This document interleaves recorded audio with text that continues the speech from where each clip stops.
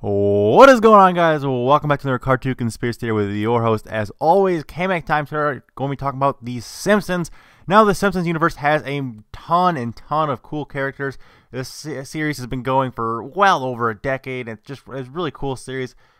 Personally, I'm not too into it, but I did used to watch it back in the day. I've watched some of the newer episodes. They're pretty good. I watched the one with the crossover with Family Guy the other day. Actually, pretty cool stuff. But today we're taking a look at one character, or two characters in particular.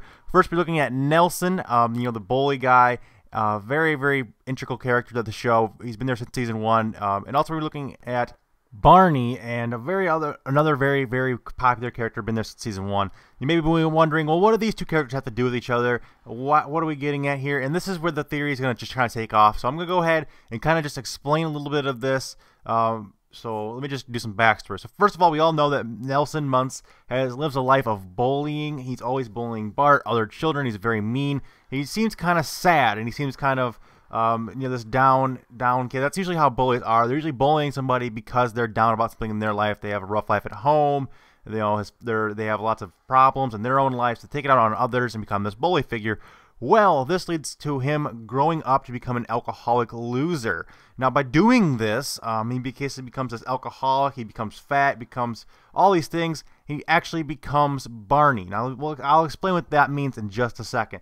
So if you think about that, we have to also think about some other things. First off, I want to point out that there is time travel in the Simpsons timeline. It has been documented many times that time travel is a thing. There's a toaster. There's an episode where Homer gets his hand stuck in a toaster. It sends him back in time.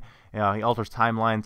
There's also the professor makes a time machine out of a car, kind of like the movie Back to the Future. So there's lots of time machines and time devices in this, so that's very integral to this theory as well.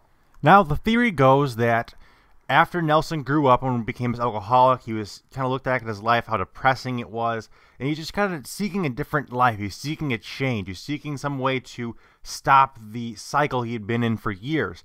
So he realizes that if he bullies Professor Frink into letting him use his time machine, he can go back in time, change his childhood, and make it so he doesn't go down the path that he currently went on. So he does this. He gets a time machine. He goes back in time. He gives himself the pseudonym, or he renames himself Barney Gumble so he can fit in and people won't suspect anything. So he takes on an alias of Barney Gumble when he goes back in time. He goes back in time to try and stop himself from becoming what he is. Unfortunately for Barney, he is time traveled right back to his favorite drinking spot, which is Moe's Tavern. And sadly, he walks inside of Moe's and completely forgets what he was doing, therefore sealing the time loop, and he doesn't change his past, so that he stays in the future as Barney. So there you have it, guys. I know it's kind of confusing, but hopefully you guys understood that. You may have to go back and re-listen to it. Maybe you worded it a little bit weird. But basically the gist of the story is that Nelson grows up to be Barney. They are the same person. He tries to go back in time to stop it, but instead he just drinks at the bar and totally forgot his mission, what he was trying to do. So that's all there is to this theory, guys. And before you guys start ripping this apart, because I know there's so many people out there that are going to start trying to poke holes in this, saying that this part of the Simpsons timeline doesn't agree with that and blah blah blah. Well, just want to keep in mind that this is a theory. It's a fan theory. It doesn't have to be completely canon. It's just something that I do for fun. So before you guys go ripping it apart in the comments, I would really appreciate if you guys could just keep that in mind.